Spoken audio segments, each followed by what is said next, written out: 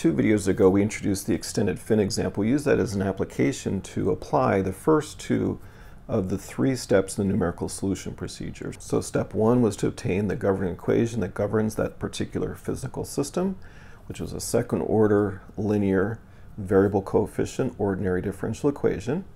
And then step 2 was to discretize it using, in this case, the finite difference method in order to get a discretized version of the problem in the form of a linear system of algebraic equations. In the previous video, we looked at the formal basis for finite difference methods so we can see where these finite difference approximations come from.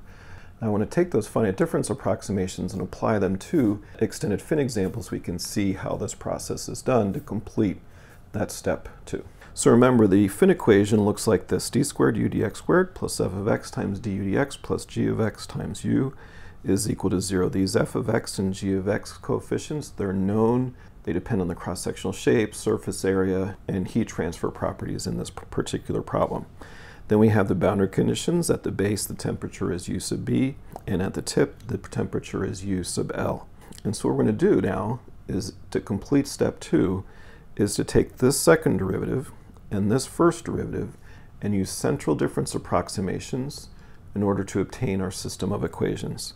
And we derived both of these in the previous video. So for d squared u dx squared, we have u at I plus 1 minus 2ui plus ui minus 1 over delta x squared. For du dx, we have u at I plus 1 minus ui minus 1 over 2 delta x's. And remember, the f sub I, g sub I, and u sub I, those are shorthand for f, g, and u evaluated at the point x sub I.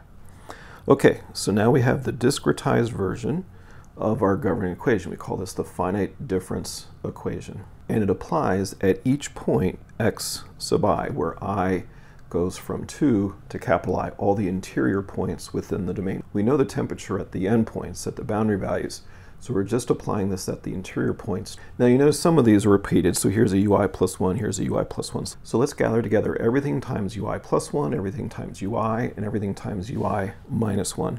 When we do that, we get this expression here. Now I've also multiplied through by delta x squared for reasons that I'll discuss in a moment.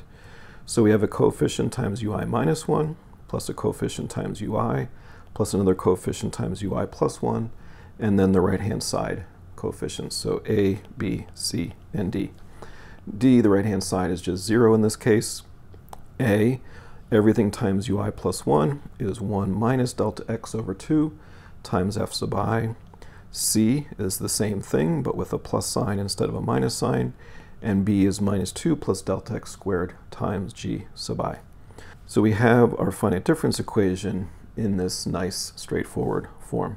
Once again, we're emphasizing here that we're going to apply this at every interior point. So we apply it at I is equal to 2, 3, 4, all the way up to capital I, where capital I, remember, is the number of subintervals that we're dividing up our full domain, the length of the fin, into.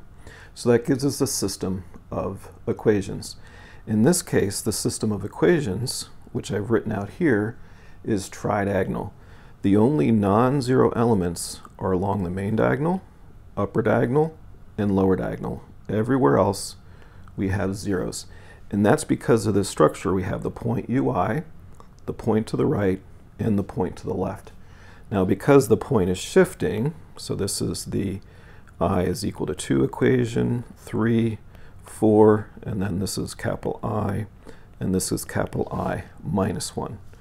The unknowns you see here in the u vector, and then the right-hand side vector we see here.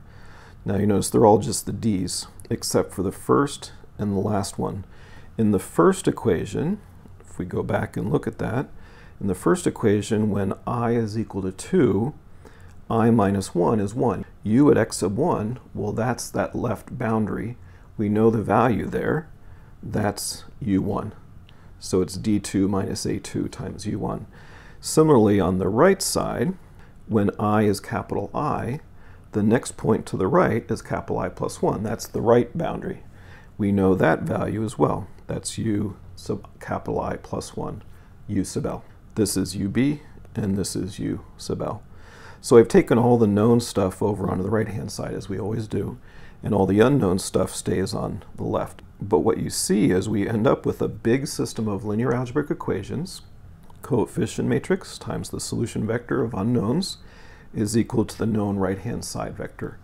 We know all the A's, B's, and C's. We know all of the D's, so the only unknowns are the U's.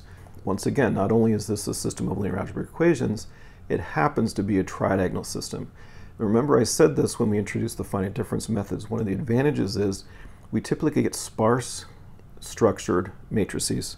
Sparse meaning there's lots of zeros, and structured meaning there is some structure to the matrix, in this case tridiagonal. So let me make a few comments on this, and then the next videos we'll talk about how to solve tridiagonal systems of equation using what's known as the Thomas algorithm. Now the first thing is, when we write our finite difference equations, we'll put the unknowns on the left side of the equation and all the knowns on the right side of the equation. So you'll see that pattern throughout.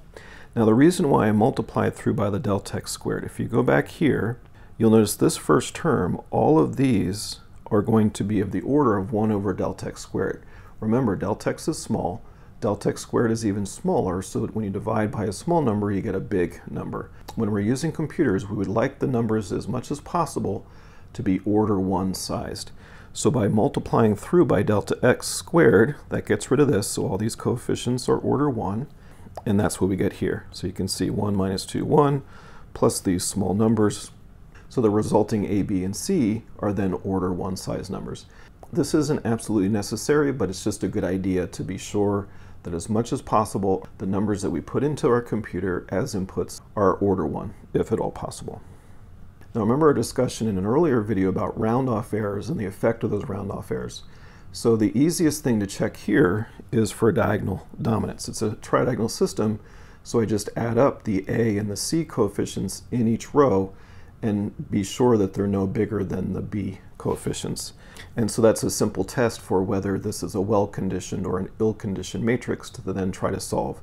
And that will give us some information about how likely we are to get accurate solutions for the U.